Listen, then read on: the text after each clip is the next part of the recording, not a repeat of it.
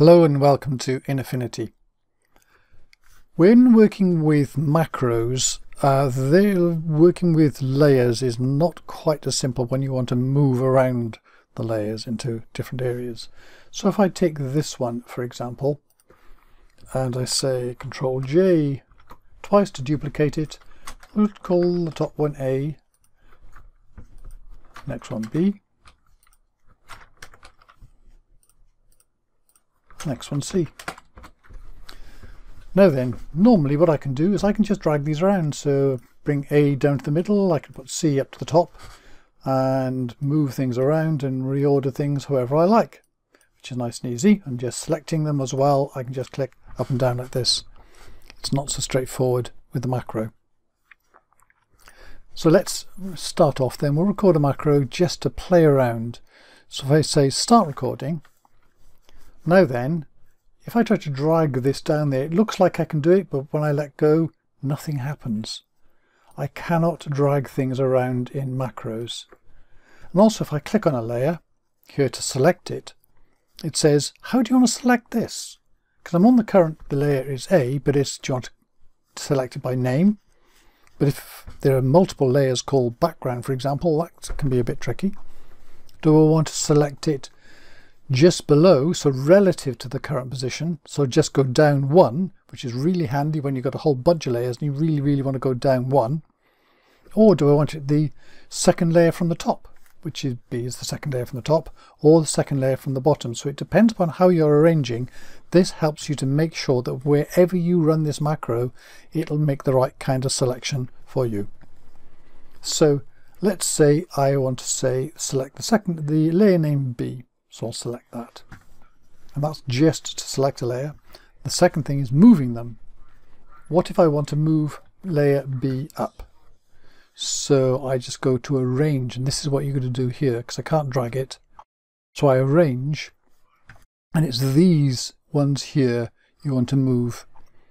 Front and forward means upwards, back and to back means downwards. So if I wanted to move that one up, I could say move forward one. If I wanted to move to the top of the stack, I could say move to front. So that's J, move to front, and there it goes. It's moved B up to the top. See, and it's recording what it's doing in here. And if I then want to say select C and put that at the top, I click on C. See, it could be by the name, or it could be one of these, and just say select one from the bottom. So select that.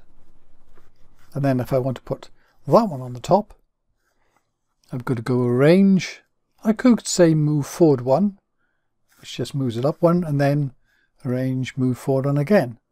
And that takes it up the top in 2 steps. So it's that kind of trickiness that you're going to be used to. The second thing here, another thing is with if you want to make groups. So if I want to say combine these into a group. So suppose I've got these two here, I want to combine them. What I have to do is select the second one down first. So if I want it in this order, so I click on the B, so I select the layer name B. Okay, we'll do it that way. Then I create a group there, so arrange group. That creates a group. I can open this up with B inside. Then I've got to get the C inside, so I need this, it's only the one above, so I click on the C, select layer named C, OK. Then I've got to put that inside the group, so arrange, move inside. And that arranges it to move that inside the group. Then within the group I can still move things around, so I can say arrange, move, say back one, which down one, so I put that underneath. Suppose I want to add A to this group as well. So now I click on A and it says, what are you doing here? Cannot select near. So it can't do any of these at the moment. So I'm going to cancel that. What if I go up to the top? So I select the group, select the parent layer group first. So I select that. So in other words, to go select something which is outside the group, I've got to go out to the group first and then down. Now if I click on A, now I can select the layer named A. So I select that, Now if I move this up, if I move it up one, it's going to go up to the top of the group. So I can open and close things here because it's not doing anything that needs recording. But so that I arrange, move that forward one, takes it up. Then if I want to put it into the group, then I could do that. Or I could do something like, let's select the group. So I'll select layer 1 below that, select that. Then I want to make, let's say, a group within a group. So I arrange and create another group there. So if I open this one up, I've got a group inside it, which has got B and C in. So I click on A, select layer named A. So sometimes it's a good idea just to name layers so that it's easier to do this.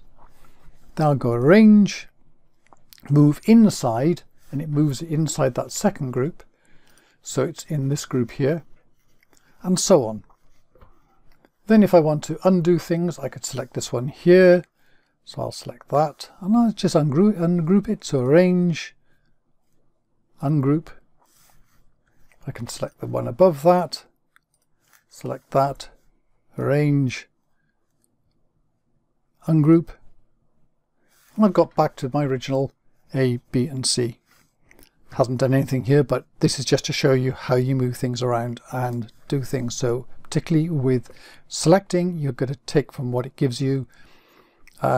Arranging, you can use, oops, there we go, you can create groups, you can move them up and down, and you can move inside, but it moves the selected layer to a group below it. And there we go, and these are just arranging for other things. So that's the way to do it. So I hope that was helpful, and in another video we'll do a practical example of this. Thank you very much for watching.